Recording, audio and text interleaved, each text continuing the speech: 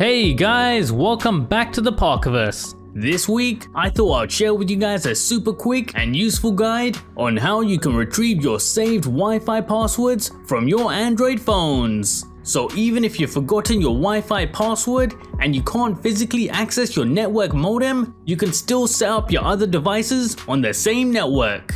But before we get started, if you like this video and want to see more just like this, make sure you like and subscribe to help support the channel. And don't forget to submit your live wallpaper and home screen requests right from within the Epic Live Wallpaper app. Just head to the live section and then click on the request button. And remember to boost your favorite ones using both the heart and the booster buttons here.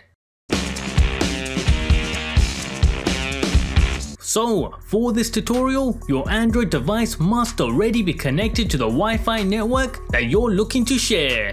Now of course, nowadays, for most mobile phones out there, you can simply scan your network QR code and be instantly connected. However, when it comes to other devices, such as laptops, it simply isn't that straightforward. And for some reason, Android just doesn't make it that simple to find your saved network passwords.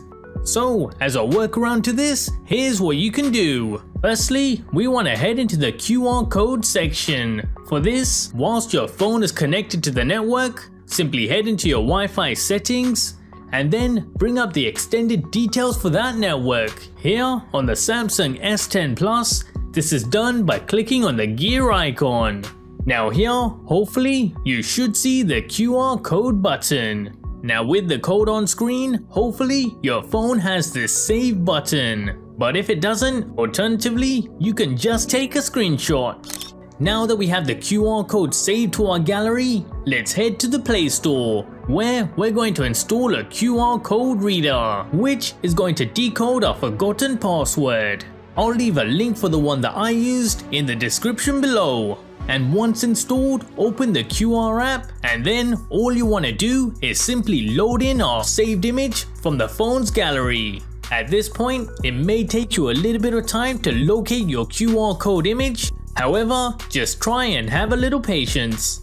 And once done, you should see the full details of your QR code decoded, such as here with my Wi-Fi password.